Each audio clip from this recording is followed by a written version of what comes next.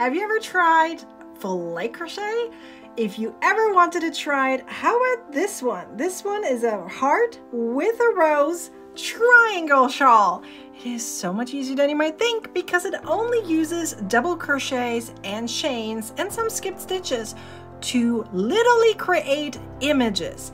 Yep, you can create images, letters, and numbers all done in filet crochet just using double crochets, chains, and skipped stitches, and no color changes at all. Nope, not one bit.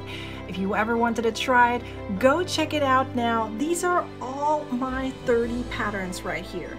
You can also get the graphs right here and all of it together in one PDF. At the link in my bio right now, and until Wednesday you can save $10. So go check it out. It is incredible and so much more fun than you might think.